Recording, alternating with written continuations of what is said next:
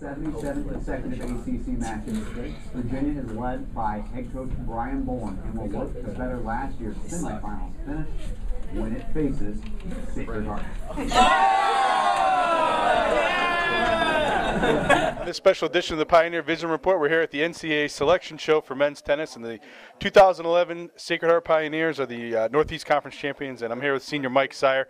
Mike, you guys just found out where you'll be playing, and you'll be taking on the top seed in the tournament in the Virginia Cavaliers. So let's get your first impressions on the draw.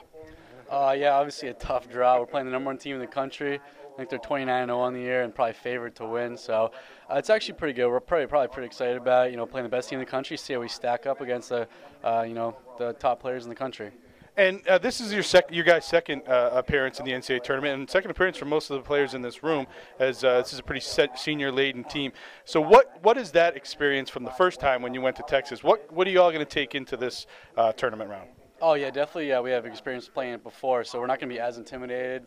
Last time we went out, just saw these other guys on the side of the net, top players. This time, definitely try and play within ourselves and, not think about who's on the other side of the net with the experience we've had in the past. So hopefully that'll help us for a couple of weeks from now or next week when we play. All right, Mike, and just a quick reflection. It's been about a week now since you guys won, over almost 2 weeks now since you guys won the NEC tournament.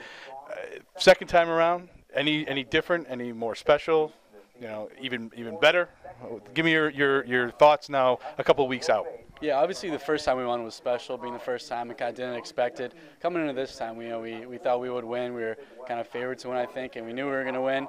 But it's definitely special being, most of us graduating in a few weeks, pretty much half the team graduating. So it's definitely special to go out on top and finish, as NEC champions our college careers. Okay, Mike. Well, thanks for your time today. Good luck against Virginia, and great season and a great career for you and all your teammates. Thank you very much.